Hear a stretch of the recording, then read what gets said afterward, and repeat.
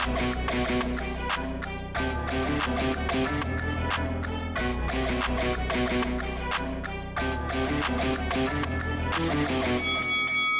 guys, welcome to Boxing Squared for boxing news and views from around the internet. It looks like Dillian Whyte is firming up as the favourite to be the opponent for Anthony Joshua's next fight, potentially mid-2023, with Eddie Hearn saying in a number of different interviews and podcasts, and here's one quote, "If a deal can be reached with Dillian Whyte, I think that would be a smart fight for both."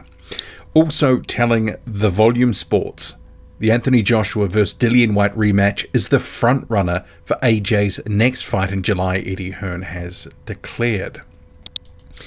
So this is a fight that has looked likely. Dillian Whyte has been calling for it. It's been talked about for potentially mid-2023. And it did look like Anthony Joshua may go another direction, forcing Dillian Whyte to look elsewhere. But seemingly this is shaping up as the fight. And potentially for both guys, it makes the most sense. For Dillian Whyte, it's the biggest sort of money that's out there for him right now. And for Anthony Joshua, let's face it, after the Jermaine Franklin performance where he was a little bit tentative, sometimes didn't want to pull the trigger, certainly didn't look like the aggressive Joshua that he said he would be. This is the sort of fight with Whyte seemingly on the decline now, looking a bit washed, based on recent performances, that Joshua could have and look good in, and I would hazard a guess he'd get a knockout against Dillian Whyte in that fight. And when you do compare, and someone made this point, the performances of Whyte and Franklin and Joshua and Franklin, I think Joshua did do a better job. I know Dillian Whyte saying, and he's been a little bit miffed, that his name was used for part of the promotion for Joshua Franklin. Effectively, DAZN and others were effectively making out that Whyte had lost to Franklin, and they were trying to big up Franklin, basically saying he shouldn't have lost that fight against Whyte. I had Whyte winning, but it was a close fight. Much closer than Joshua Franklin. But I do think that this is always the sort of in-house type of fight that will make a lot of money for them. Although, as a fan, do I necessarily want to see it? Yeah, I mean, we have been there, done that, got the postcard. There was a knockout and a conclusive ending the first time around, albeit, what, about 6 or 7 years ago. So you can make a case that there is some room for it.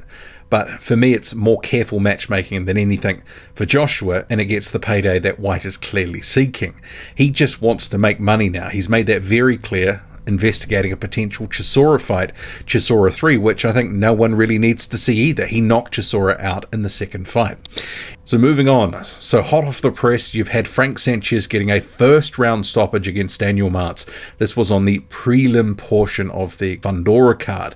So Frank Sanchez had Martz down 3 times in the round before a hard right hand ends the night. The first 2 knockdowns, a little bit dubious. It is Daniel Martz after all.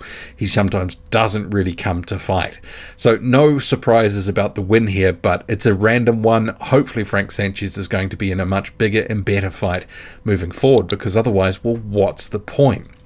You've got Otto Wallin's promoter Dmitry Salita not happy with Otto Wallin being absent from the top 10 of the Ring Magazine rankings. And this is the rankings. It's actually a top 11. They have Oleksandr Usyk as the champion, followed by the 10 next best. So not a whole lot of movement within that 10. But you've got Salita saying, based on what merit is Whyte, Parker and Hrgovic in front of Otto Wallin? Well, I actually think that there's a case for all of those guys to be in front of Otto Wallin, because at the end of the day, if you're going to be in the top 10, you've got to fight decent opponents, of which Otto Wallin has not really been doing, not to the same level as those other fighters in the past 3 or 4 years. If you actually go and have a look at BoxRec and you look at some of the fights and the names, Otto Wallin has fought Dominic Breazeale, and that's his only half-decent win that really puts him in the conversation for a ranking. Apart from that, there's nothing really there. He's been largely inactive, calling and begging for a fight. I think this is a results-based top 10, and Otto Wallin does simply not have the results. Hrgovic was mentioned there, and he says that he will destroy Anthony Joshua if he gets his chance. So saying to ID Boxing, I destroy him. I think I destroy him. If he comes in shape, as in the Franklin fight, I'll destroy him. My boxing skill, my chin, my speed, my power, everything. And seemingly there's a lot of fighters who believe that right now. And Jared Anderson, who is about to fight in a couple of hours as I record this video, he believes that Joshua hasn't been the same since the Ruiz knockout loss. And I totally agree with that. So he says, I think he looked better than his last fights, and this is after, talking about the Franklin and Joshua fight, but I still don't think he beats Deontay Wilder or Tyson Fury. And asks why he hasn't looked like his old self. The 23-year-old pointed to the punishment he endured nearly 5 years ago. He says Andy Ruiz knockout.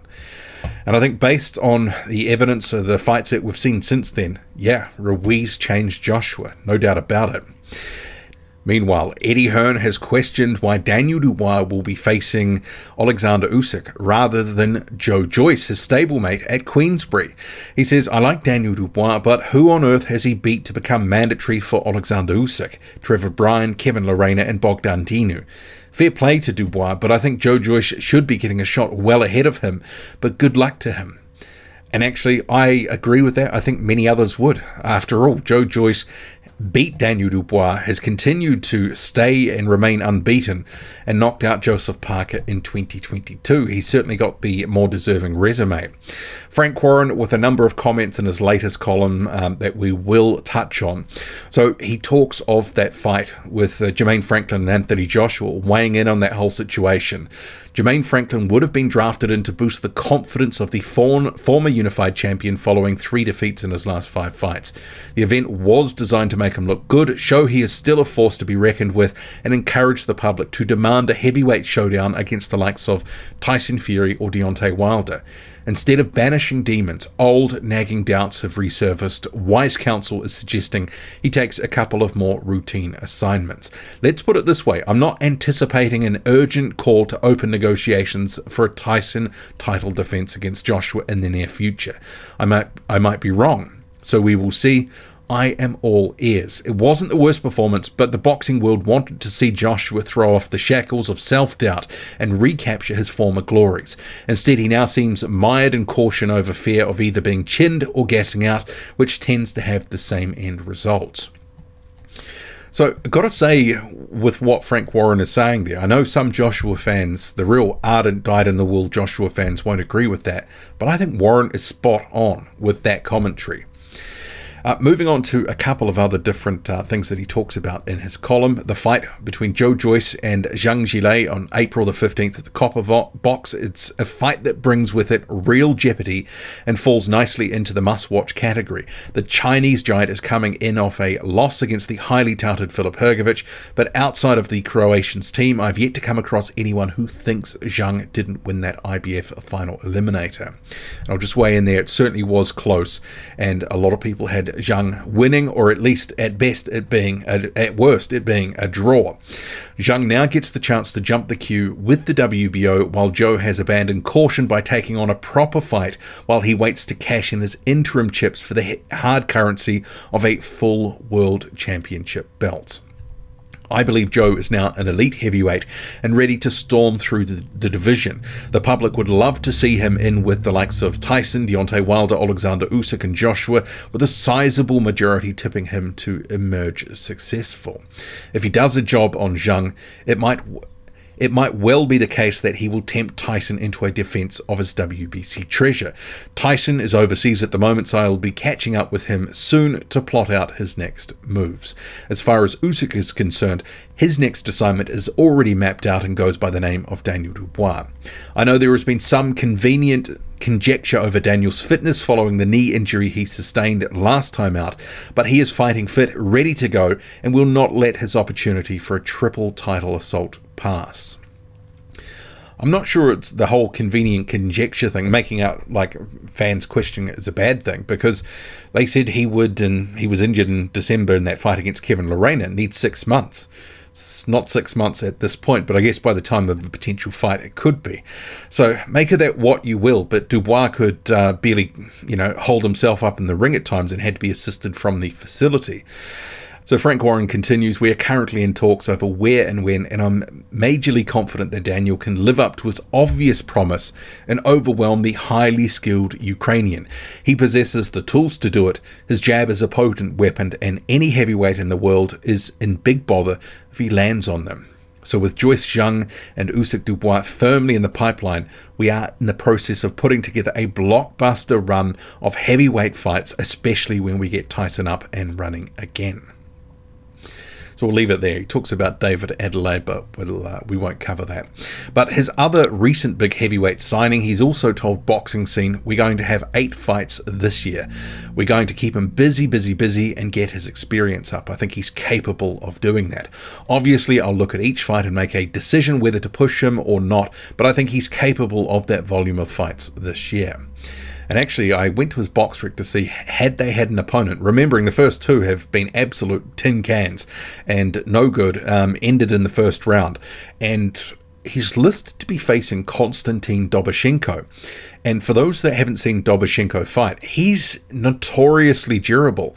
He's a guy that will give you hard rounds and can take shots, knows how to cover up, but he also does have a little bit of venom in him. And that in different fights, I mean, he rocked Vladislav Serenko. He just recently fought Jose Lardaway, and it went all 8 rounds. Actually, you had Doboshenko coming into the fight as that one wore on. So this is a huge step from the trash that he's been facing. And I wonder if that's, I mean, that's quite a big step up. Doboshenko is generally a guy that a lot of, up-and-coming heavyweights have been fighting when they're between about 8 and 15 fights. And he will give a good account of himself. And while he's got those 12 losses, he has never been stopped. So it's a massive step up. And I'd also note Moses Itauma, who is 18, would be his 3rd fight. His weight, for a guy who's, 6'4", 6'5", 248 and 249 for his first 2 fights, so it's gone up a pound and a half from the first one. Just keep an eye on that, because is that going to be a problem? I mean, generally a lot of heavyweights, when they start out, they will be more in the sort of late 220s or 230s, and they slowly come up in weight over the course of their career. And sometimes that's because they're, getting into their man strength and filling out and that sort of thing. But Itauma already starting a little high for a guy, I just think keep an eye on that. And rounding up this heavyweight news and notes mashup video, Charles Martin has announced that his fight against Gergen Hovhannissian, which was to take place on the Tank Davis-Ryan Garcia undercard, is not happening because Hovhannissian is injured. That's a shame, because that was looking to be a really interesting fight. Hovhannissian coming off a really good win over Michael Polite Coffey. Charles Martin making his way back from a loss against Luis Ortiz at the start of 2022. What do you make of it all?